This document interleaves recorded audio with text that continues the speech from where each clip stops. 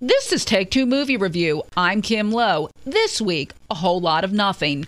The Hanging Gardens of Babylon were one of the 7 wonders of the ancient world. Watching the film Babylon, it's another wonder that anyone ever greenlit this project and let an amazing cast of A-list talent go to waste. Directed by Damien Chazelle of La La Land fame, Babylon tells the tale of the debauchery of early Hollywood, namely the 1920s, before the days of censorship and decency codes, and right around the time that movies were transitioning from silent into sound. It's based loosely on 3 actual film people during that time, particularly Nellie, an it girl actress, Manny, an up-and-coming studio executive, and Jack, the hard-drinking, silent film idol who is finding the transition to talkies to be a bit harder than he envisioned.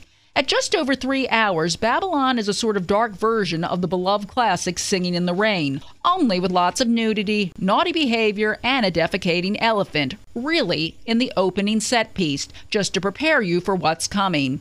One problem here is that the movie tries to be a little bit of everything, including a walk down Hollywood's memory lane where so many Oscars have been mined.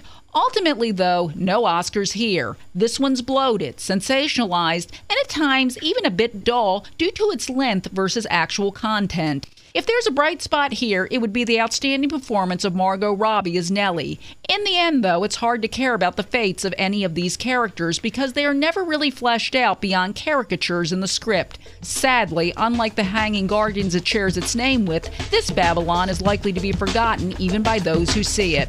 This has been Take Two Movie Review. I'm Kim Lowe. Catch up with us at TakeTwoMovieReview.com and beat us back on our channel on YouTube.